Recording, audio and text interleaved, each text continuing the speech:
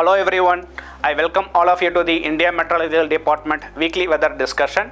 Myself Dr. Arlolan. As on today 24th October 2024, let's see the weekly brief.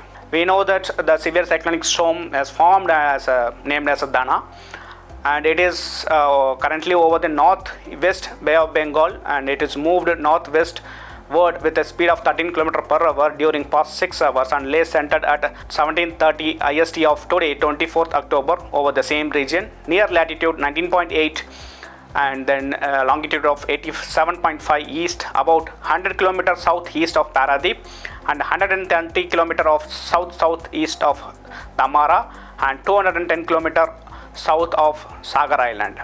It is very likely to move north-northwestward and cross North Odisha and West Bengal coast between Puri and Sagar Island close to the Bhitarkanika and Damara during midnight of 24th October to morning of 25th October 2024 as a severe cyclonic storm with a wind speed of 100 to 110 km per hour gusting to 120 km per hour. And these major synaptic conditions during 17th to 24th October 2024, which is shown in this figure. Both the Bay of Bengal and Arabian Seas was much active. On 17th October, the depression crossed over the Tamil Nadu and South Andhra Pradesh coast. During 18th to 19th October, a cyclonic circulation was there. Also, a well-marked low pressure area was over the Arabian Sea was seen. And 20 to 22nd October, the low pressure area was over the Arabian Sea was persist. And 19 to 24, the low was formed over the Bay of Bengal and then intensified into depression, then further intensified into cyclonic storm as a Dana, and then currently now severe cyclonic storm. Dana is likely to cross over the Odisha and West Bengal on night hours of 24th October to early mornings of 25th October.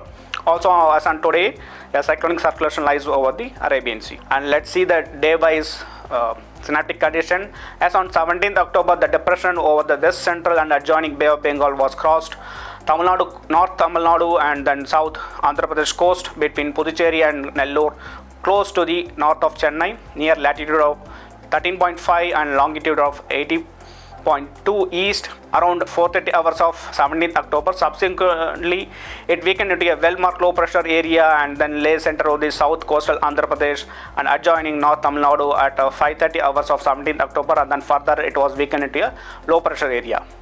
On the day, a forecast was issued with the following statement: a fresh upper air cyclonic circulation very likely to form over the North Andaman Sea around 20th October. Under influence, a low pressure area likely to form over the central Bay of Bengal around 22nd October, and thereafter it is likely to move northwestward and then intensify further, which is the current severe cyclonic storm named Dana, which was forecast was issued on 17th itself. Again on 18th October, the cyclonic circulation lies over the east central Arabian Sea. Under its influence, a low pressure area was formed over the same region, and between 19th to 20th, the low pressure area over the east central Arabian Sea lay as a well marked low pressure area over the east central and adjoining west central Arabian Sea on 19th October, and it moved west northwestward and weakened into a low pressure area during the 20th to 21st October. On 21st October, the forecast track for the cyclonic storm, the severe cyclonic storm Dana, was issued. A low pressure area was formed over the east central Bay of Bengal and adjoining North Andaman Sea on 21st October. It is very likely to move west northwestward and intensify into depression by 22nd October morning and then into a cyclonic storm by 23rd October over the east central Bay of Bengal. Thereafter, it is very likely to move northwestward and then reach northwest Bay of Bengal off Odisha and West Bengal coast by 24th October. Again on 22nd, the track was updated. The low pressure area over the east central Bay of Bengal and adjoining North Andaman Sea intensified into a depression over the east central Bay of Bengal at 5:30 hours of 22nd October. Also, a trough was running from the above cyclonic system to the South Tamil Nadu coast in the lower tropospheric level. On 23rd October, the depression was moved west northwestward with a speed of 13 km per hour and then intensified into a cyclonic storm as a Dana over the east central Bay of Bengal. As on today 24th October, the severe cyclonic storm Dana over the west northwest Bay of Bengal moved northwestward with a speed of 13 km per hour during past 6 hours, lay centered at 17:30 IST of today 24th October over the same region near latitude of 19.8 and longitude of 87.5, about 100 km southeast of Paradeep, 130 km southeast of Damara, and 200 km south of Sagar Island. And it is very likely to move northwestward and cross North Odisha and West Bengal coast between Puri and Sagar Island close to the Bhitarkanika and Damara during midnight of 24th to morning hours of 25th October as a severe cyclonic storm with a wind speed of 100 to 110 km per hour gusting to 120 km per hour. Also, a upper air cyclonic circulation lies over the southeast Arabian Sea and adjoining Lakshadweep area and extends up to mid-tropospheric level as on today. And this is the observed rainfall from 17th to 23rd October 2024. Very heavy rainfall at isolated places over. Rayalaseema received up to 14 cm on 17th October and South Interior Karnataka received up to 15 cm on 18th October. Odisha received 17 cm and Tamil Nadu received 14 cm on 19th October and Telangana received 12 cm on 20th and Tamil Nadu received up to 15 cm and Saurashtra and Kutch received 12 cm on 21st. South Interior Karnataka received up to 13 cm on 22nd. There was no heavy rainfall recorded on 23rd. And as on today, Kerala received up to 12 cm and then Tamil Nadu received up to 12 cm each. And this is the subdivision wise rainfall distribution during the last week 17th to 23rd October as seen in the left side panel. The dark blue color shows the large excess rainfall received over the west coast of the country.